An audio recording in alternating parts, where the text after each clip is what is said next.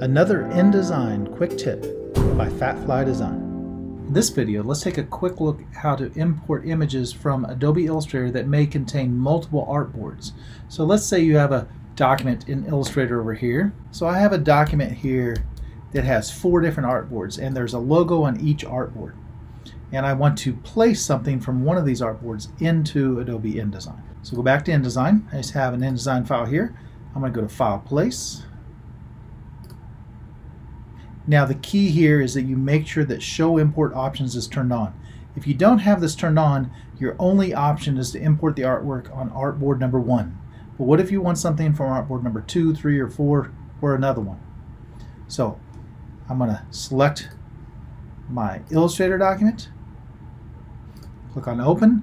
Now it's going to ask me, okay, it says this document is a total of 4 pages, so there's 4 artboards over here. And it wants to import what's on artboard number 1. But what if I want what's on artboard number 2, or 3, or 4? So I have a choice here. Okay? So let's choose something. Let's just choose this one from artboard number 3. And I'll hit OK. And click. And there it is. The artwork that was on artboard number 3 is now placed into InDesign.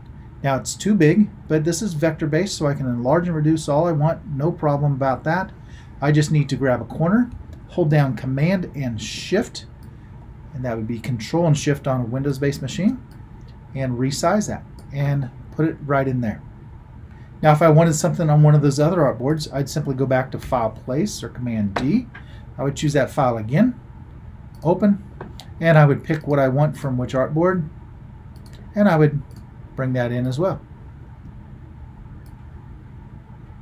So it's that simple.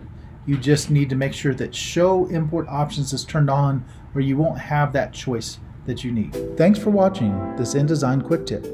I hope it was helpful. If you like what you saw, please hit like and subscribe below. Also, if you get a chance, visit my website at fatflydesign.com.